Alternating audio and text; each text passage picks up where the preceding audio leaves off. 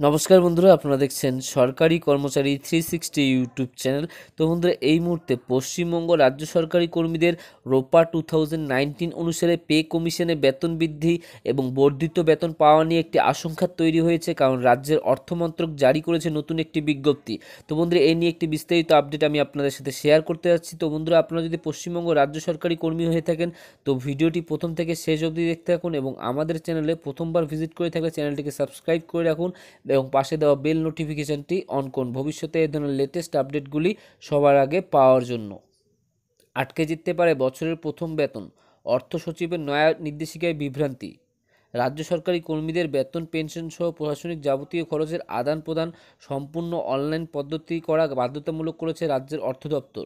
অস্থায়ী কর্মীদের বেতন ভাতা সহ অফিস খরচের যাবতীয় বিল জমা দেওয়া, অর্থ বরাদ্দ অনলাইন পদ্ধতিতে করা হয়ে থাকে, কিন্তু কোনো কারণে যদি অনলাইন বিল জমা দেওয়ার ক্ষেত্রে অসুবিধা হয় তবে ছাড় দেওয়ার সংস্থান রয়েছে।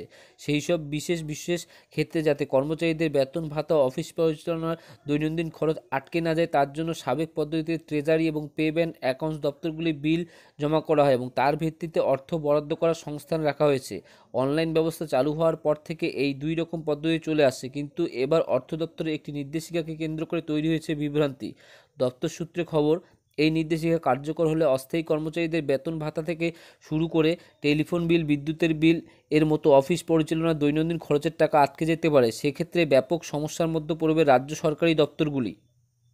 কেন এরকম পরিস্থিতি তৈরি হলো? অর্থ দপ্তর কর্তাদের ব্যাখ্যা, এই যাবতীয় পরিস্থিতি তৈরি হওয়ার পেছনে রয়েছে রাজ্যের অর্থ সচিব হরেকৃষ্ণ দ্বিবেদী একটি নতুন নির্দেশিকা। এই নির্দেশিকায় 2020 থেকে চলতি বছরের শেষ অর্থাৎ 31শে মার্চ পর্যন্ত রাজ্য সরকারি দপ্তরগুলির জন্য অর্থ বরাদ্দের ক্ষেত্রে নতুন কয়েকটি বিধি চালু করা হয়েছে।